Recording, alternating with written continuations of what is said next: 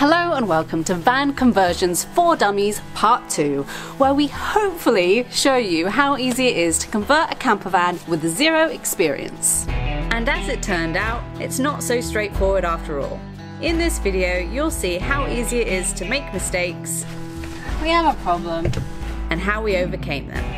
We are picking up where we left off in the previous video, where we did all of the sound deadening and the first layer of insulation on the wall panels as well as on the floor. Today we will continue with the insulation on the wall panels, and what we will be using for that is this Thermo fleece liner.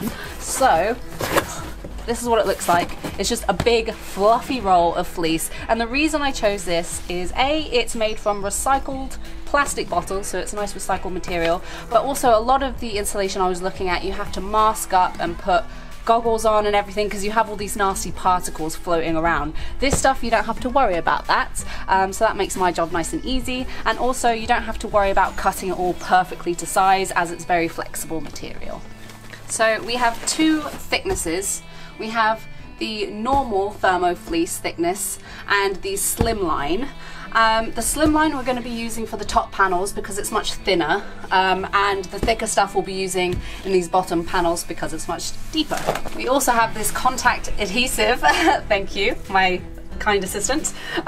So the top sections aren't going to be able to stick up here on their own. The bottom sections should kind of be able to shove in behind the wheel arches and stuff like that. Now I've forced my way into it. I'm thinking this should be pretty straightforward. From things that I've seen online already, you should be able to just tear it off. Let's see. Okay, yeah. So I guess the biggest difference between this and the other insulation is it doesn't have to fit absolutely perfectly because it's this kind of squidgy material. If you know what you're actually doing and you can see at any point we're doing anything wrong, make sure you leave it in the comments, and bonus points for the more patronising that you are, because we really like those ones. And if we are making any mistakes and you leave it in the comments down below, okay, yes, it's too late for us in that we're doing it right now, so by the time you comment, we'll have already done it. But for everyone else watching, you could be helping them out, so leave it in the comments.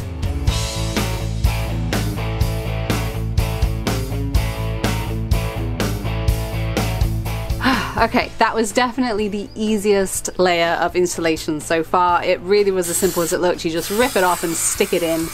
So satisfying. It comes out a bit like silly string, if you remember silly string. It's very, very satisfying. It probably took me about an hour in total, and that's like tearing everything from scratch without anything pre-cut. I will say that the thicker insulation is a little harder to tear than the thinner one, but that's understandable. But still, it's easy enough to do it just with your hands, so you don't need scissors or anything like that. And the contact adhesive is super sticky, so make sure you wear gloves or your hands are going to be covered in glue and fleecy fabrics.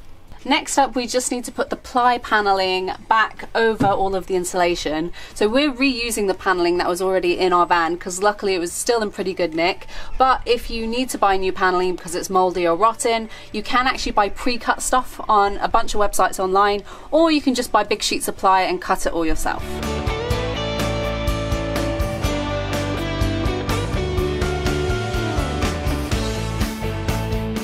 We have a problem. Another van build mistake that we've run into is not taking into account the thickness of the insulation that we put over the wheel arches. So this piece of wood should all fit in flush on the floor. That's how it came out, but with the insulation it's now about 1 centimetre over. Okay, to fix the problem of the flooring overlap, what I've done is, the overlap's about 2 centimetres, so I've drawn 1 centimetre around each of the wheel arch plates, and we're just going to cut along this line using this drill or a saw. I don't know what it is, but my dad's going to show me how to use it. It's a jigsaw! Yeah, it almost made it sound like that you know what you're talking about, but there's really a mastermind behind all this. And it's definitely not me. For dummies, remember? So you need to hold this quite firmly in your knees. Okay. Or find something to sit it on. I'm gonna health and safety number one. Yeah. Tuck the hair up into the beanie hat. There we go. Okay, let's do this.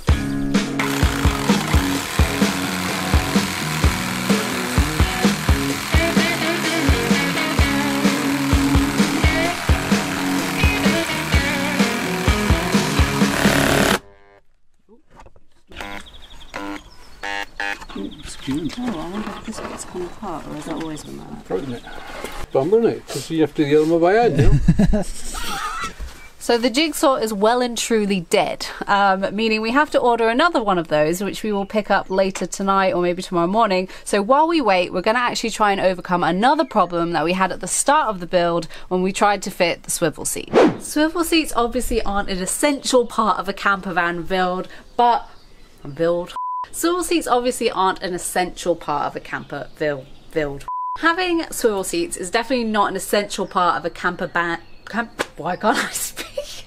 Swivel seats obviously aren't an essential part of a camper van build, but we think it'll open up a lot more space inside the van and make it a bit more open plan. We wanted to have some walk-through space to be able to get from the front to the back easily, and why not put in a swivel for a bit of extra seating space. We found these seats on Gumtree. They are mini seats that have already been mounted on a T4 base, so that should slot straight into our van. Obviously check before you buy any second-hand seats that aren't already T4 seats, because the holes might not line up. We haven't actually bought this as a swivel, we're going to have to change that ourselves. So over here we have our swivel base. We bought this from Just Campers. I think it was about £150, and this essentially gets sandwiched in between the base and the seat. So what we're going to be doing today is detaching both of these things. We're going to put the base into the van, put this on top of it, and then the seat on top of that, and fingers crossed it'll work. Well, that didn't work at all, and as it turns out, the swivel base doesn't fit the seats that we have. We've actually since checked, and on the sticker of the swivel base it actually says it's for a 96 model of T4, and we have a 2003 model, so that'll be why it doesn't work. They actually sent us the wrong one. So instead of slowing everything down, we're actually going to try and alter the base that we already have in order to fit our seats. I would like to add that I couldn't have done this myself. I've had to borrow my dad's brain to figure it all out. This is our prototype. So essentially we are going to attach this to the swivel base with some extra holes in the right position to actually fit the seat. We're obviously not doing it with wood because it's not strong enough. We've got some mild steel bar.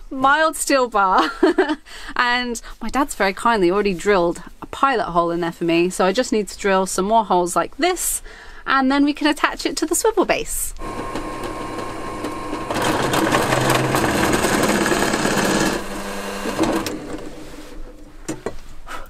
I did it! And look at that! I'm so proud. It's what kids used to do at school. Not anymore! So now that the swivel seat's on the base, we just need to lift up the swivel contraption, turn it so we can see all of these little grooves in here, and attach this to the base that's already in the van.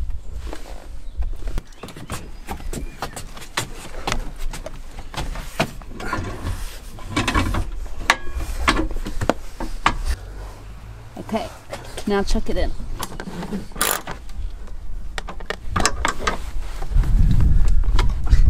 Don't up so tight now you can't get the spanner out. Cool. It seems to have worked. It's all been screwed in. We're just tightening up all the nuts and bolts. And then it's time for the final test. Will it actually swivel? You know it's not gonna. It's a little bit higher than the driver's seat as well, isn't it? It's just gonna be an expensive booster seat. Yeah. Moment of truth.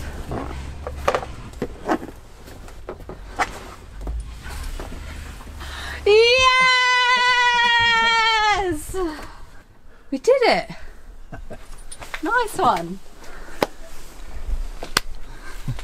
It's actually difficult to explain how satisfying and rewarding it is to have like a problem come up like the swivel seat, and then to just overcome it and fix it and have something that actually works, that I know is going to be such an amazing thing in our van in the future. I could not be happier right now. I'm buzzing. I have my new saw and I'm not afraid to use it. Hopefully this one won't break on me like the last one did, and I can actually get this part of the build finally done and finished. And fingers crossed it all goes to plan.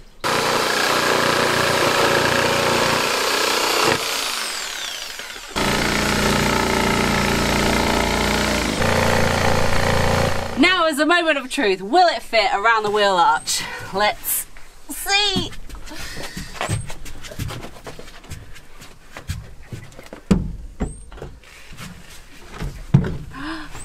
It fits!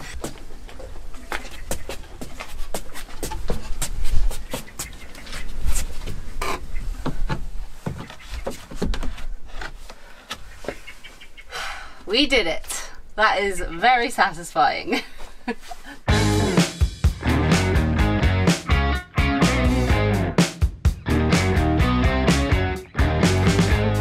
like this camping look. Oh. I did not expect putting the floor back in and screwing it in was going to be that much of a pain in the arse. I actually, in the end, roped my dad into helping me because we actually had to drill some holes back into the floor because a lot of them weren't lining up, and that is way above my pay grade. I'm really happy with the progress on the van so far, and I'm really happy that my dad is on hand to lend us any kind of advice and support. I am definitely not too good to ask for help when it is needed, and it is definitely needed in my case. The main reason we wanted to get all of the ply put in today is because tomorrow we're taking the van to go and get a pop top installed, which I cannot wait for. I'm so excited, and it's going to be so nice to be able to work in the van whilst stood up as well, because my back is not thanking me right now. And then once the pop top's in, we're going to just really push on with all of this. We're going to clad it all up and start to make it actually feel like a little home. So thank you guys so much for watching. If you liked the video or you found it helpful, give it a big fat like. Don't forget to leave in the comments all the mistakes I made and how I could have done it better so that other people can make a better job than I did. And don't forget to subscribe. And beans out.